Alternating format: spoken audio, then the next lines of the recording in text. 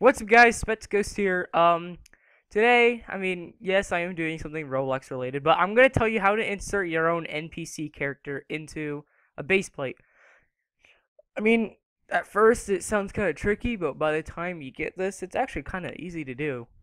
So, before we start, I need you to at least go down, drop a like. If you can hit one like, I will appreciate that. So, Alright, so before we start, you need to have your properties menu and your explorer menu open. So, after that, um, you need to have you have to go here, you have to click play or F5, because if you click run, it will not work. So, anyway, for this to work, I advise you to use the R6 animations because with the R15 animations, try to like customize one joint at a time, and that's pretty tricky. But I like to um use this one instead of the R15 animation. So what you do after that, you go right here where it says workspace in your explorer menu, you click on the arrow, and then you click on player 1. That will highlight you, and since you're called player 1 because that's what it's usually called, it'll be okay. So then after that, you right click, and then you go to copy, and then you already have the thing copied, so you can stop the game test, and then you can right click and paste it into the base plate, or you can push Control V. And then after that, you can go here, right here, the arrow right there where you are player 1. Um, Basically, what you do after that, make sure if you want it so you don't see player 1 in your health bar, you go to your humanoid thing, and then you have to go to your properties, and then you scroll down, and then you see where it says health. You type in 0, hit enter, and then do that with the max health.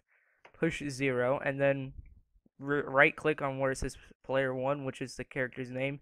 Click rename. Like, I use the space bar to have no name. Or you can,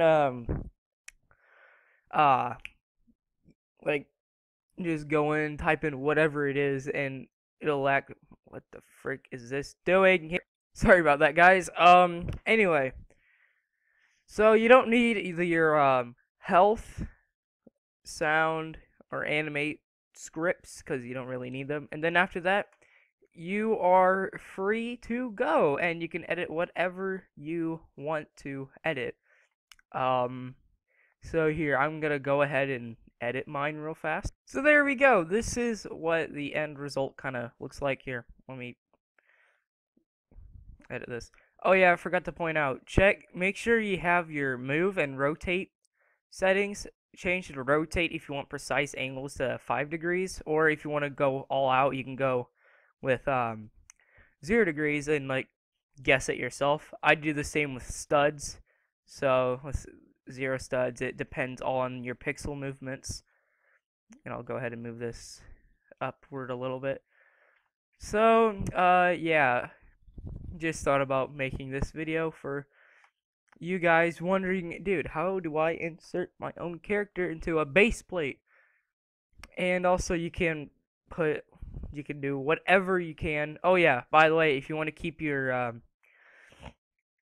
your character staying put, make sure you have it set to where you go to model, or you can go to home. Make sure you click this button so it'll stay in place. So anyway, guys, I hope you enjoyed. I just thought about making this tutorial just in case if you guys can't find what it is. So anyway, as I said, hope you enjoyed, and I will see you in the next one.